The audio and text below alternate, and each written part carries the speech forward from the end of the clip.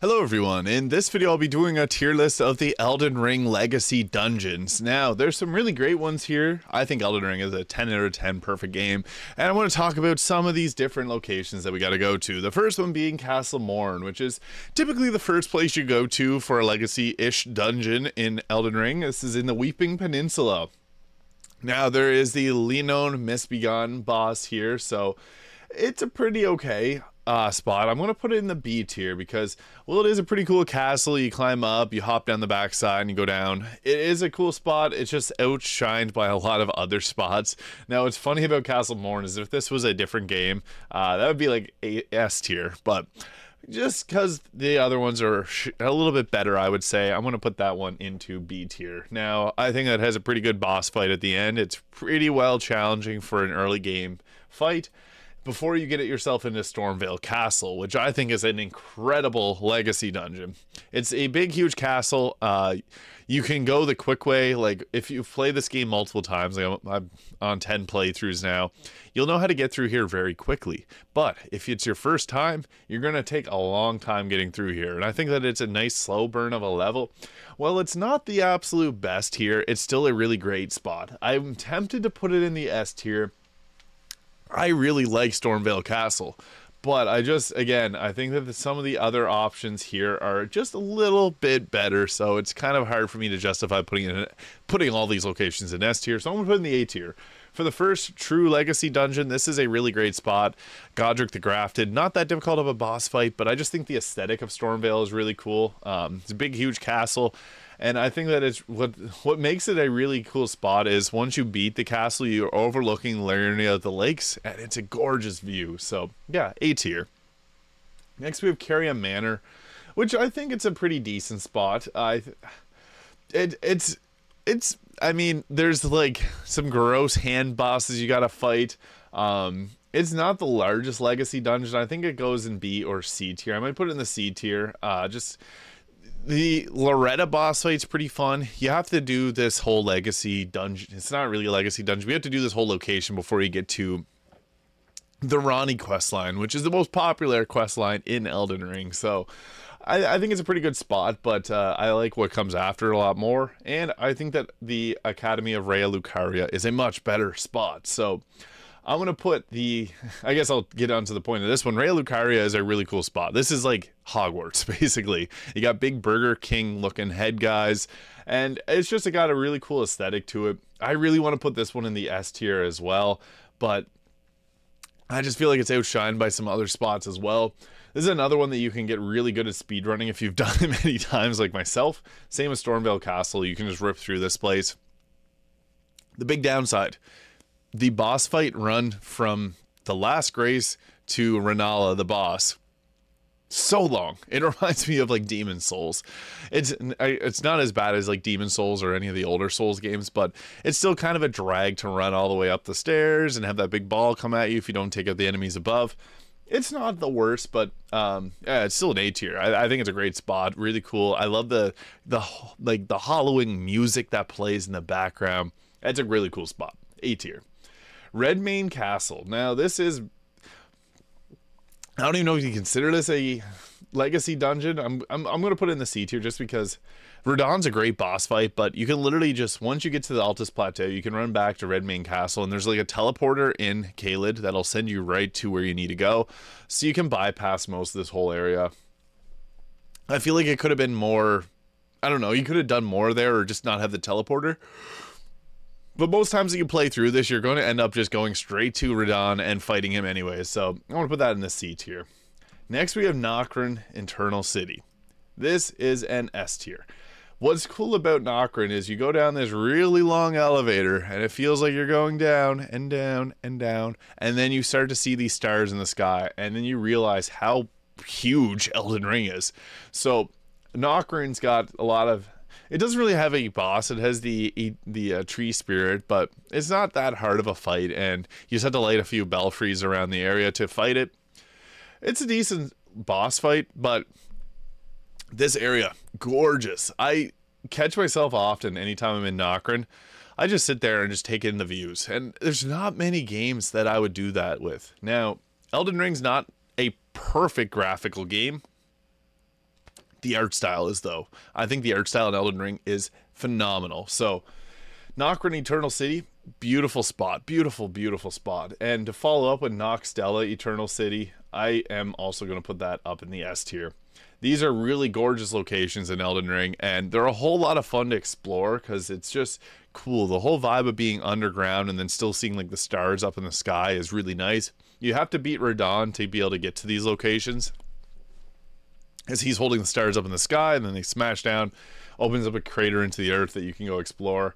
And yeah, I think that this Noxtella is really gorgeous. The Dragonkin Soldier Noxtella is not a hard boss, but just the overall aesthetic of both these areas is great, and I think that they're a lot of fun to even run through multiple times. The Ruin-Strewn Precipice. This is a decent spot. You have to go through this if you want to get to the Altus Plateau without using the Grand Lift of Rolled. So I'm going to put that in C tier. It is a good spot, but I think that some of the other locations are a bit better than it. You have to fight the magma worm there to get to Altus Plateau. It's a pretty good spot, but it's, again, a lot of these locations would be S tier in other games, but since they're in Elden Ring, they're being compared to other spots in Elden Ring. So I just think that there are better locations. Still a great spot, though. It's cool. You're climbing up. You go through a bunch of different locations. You go up ladders. You're coming back outside. You're going into caves. It's got a whole lot of different things going on. Next, we got the Shaded Castle. And this is a decent spot. You fight Elamir the Briar here. It's got a lot of poison. People love that. And Miyazaki loves to throw that into Souls games. I'm going to put the Shaded Castle somewhere, I would say C tier to B tier, somewhere around there. It's really not that large of a spot to get to. Like, you jump up over the wall, you go around, explore through. It's not super memorable compared to a lot of the other locations here, so I can't justify putting it any higher than the C tier, but it is a great spot overall. I think that it has a really great boss fight too. Elamir the Briar is underrated. Next, we got Volcano Manor, and I think Volcano Manor goes in the B tier. This, you don't do a whole lot there. Most of the Volcano Manor quests are outside of Volcano Manor. But I think the whole, like, the journey to get there is really cool, climbing up the mountain, Melgelmir. I think the Volcano Manor is honestly pretty underrated as a legacy dungeon. Not a lot of people are talking about it, because, again, most of Volcano Manor happens outside of Volcano Manor, which is not ideal. I wish there was more to do here, but there is a Godskin Noble fight, and it's pretty good. I think the aesthetic here is cool too, having the lava. I love seeing the bridge rise up through the lava. That part was really nice, so that goes in the B tier. Next, we got Lanedale Royal Capital, and this is top of the S tier. I think Lanedale is probably my favorite of the legacy dungeons. It's just gorgeous. When you first step out and overlook the whole city, it's just mind-blowing how large in scale it is. You can go into so many different buildings. There's a replica of Round Table Hold there. There's so much going on in Lanedale. It's got to be one of my favorites. When you're first getting into Lanedale, you're greeted by the little doot guys there. I forget their names, but from that moment on, it's just just full of exploration. There's so many different spots to go around. It's also very challenging. Now, you can't, like, I do speedrun this area often. Like, I do have a few videos on my YouTube channel of me speedrunning through Lanedale, because you can rip through it in about 5 minutes if you really put your heart into it. Even less than that, I think I got like 4 minutes or so. But your first time ever doing that, not going to happen. I think I spent like 5 hours in Lanedale before I even got to any of the bosses, just because there's so much to do there. There's a lot of different spots to go to. I think there's around like 10 or 12 graces there, so there's a lot of safe spots, but in between them, you actually are running quite a bit. So if you don't know where to go, you can watch my video. You can find the way that way, or just explore. It's a lot of fun in Lanedale. Next, we got Castle Sol, which I'm going to put in the F tier. Castle Sol has some things to like, but it also has a lot of frustrations. I don't hate Castle Sol, don't get me wrong. I just think that the others are a little bit better. It's also quite frustrating, the run from the last grace to the boss fight, and the boss, Commander Nile. I've had friends that quit Elden Ring because of him. He has a challenging boss fight, but you can use the bewitching branches to turn his allies against him, so there are some ways to kind of cheese him.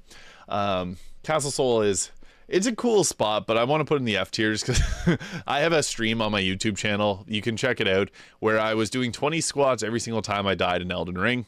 I ended up doing 440 squats in that one stream, and most of them were at Castle Sol. So I have some very dark memories of this place. Next, we got Mogwin Palace. I think this is another S tier, and hear me out on this. Some people hate this spot, but I think it's really cool. The whole area, it's got like bloody water. There's the Albinarix, so you can get tons of runes there. It's got a lot of everything for everyone. To get to the Moog boss fight, you have to climb up to that area there that you see. It's gorgeous. It's similar to Nokrin and Noxtella, that it has like that overhead star view that I think is really nice looking. It's got a lot of things going for it. There's some really interesting like ghost type enemies that pop up out of the ground, and it's got lots of jump scares. It's got a dark cave that you got to run through. It's got it all, honestly. Mogwin Palace, and it's going to be the location that takes you to the DLC. So there's a lot going on here, and I think that Mogwin's Palace, it has the best weapon in the game. Mogwin's Sacred Spear, I think, is honestly, people say Rivers of Blood is the best. I think Mogwin's Sacred Spear is even better. That Blood Boon Ritual weapon art can completely shred down bosses. So not only is it a gorgeous spot, you get a really good weapon there too. Next we got, I can't see it. Oh, that's Michaela's Halig Tree in Elfale. I think that I'm going to put this in the S tier too. This is a very difficult spot to traverse through. It's a challenge to get from, like, I don't want to know how many deaths that I had in the Halig Tree, but it sucks. You're starting off on these ugly branches with a bunch of annoying enemies that'll hit you from range, and you got to make your way down through these little pathways, and then you go fight Loretta, the true form, and then you actually get to Elfale, which is the true legacy dungeon there, and it's huge, difficult, full of difficult enemies, the Clean Rot Knights. This mod, I always run through and I'm screaming because it's challenging. It's probably the most challenging legacy dungeon in Elden Ring, but it's also gorgeous, so I think it's S tier. Finally, we've got the Crumbling Farum Azula, and this is also another one that I'm very fond of. You have to go through this area as part of the main story. You do not have to go to Elfale or Mogwin's Palace. Actually, Leyndell is really the only spot that you have to go to in all these that I selected.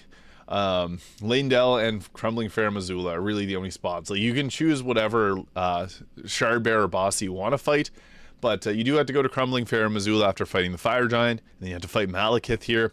I was stuck at Castle Sol and Crumbling Farum Azula, but my experiences with Crumbling Farum Azula is much better. It's a gorgeous spot, though. One thing that I really like is how the lighting is in the Farum Azula. The lighting's so dynamic. It's very interesting. Now, it does have, I think, the most hard boss in Elden Ring for new players with Malekith. I died to Malekith like 50 times. It is what it is. You got to learn somehow. Now I can beat Malekith pretty easily, but at first it was quite the challenge. So not only do we get a really nice location with tons of dragons, there's multiple boss fights here, but you also have one of the best boss fights, I think, in all of Souls. So I'm going to put Crumbling Farum Azula in the S tier as well. And I guess I'm not going to rank these in any specific order. All the S tiers here: Leyndell, Nokrin, Noxtella, Mogwin Palace, Elfale, and Crumbling Farum Azula. And also A tier, Raya Lucaria and Stormvale Castle. So there it is. That's my tier list of locations, or legacy dungeons, I guess, in Elden Ring. Let me know in the comments where you would rank these, and I will see you all in the next video. Thank you so much for watching, and if you found this video fun or useful, please hit the subscribe button below.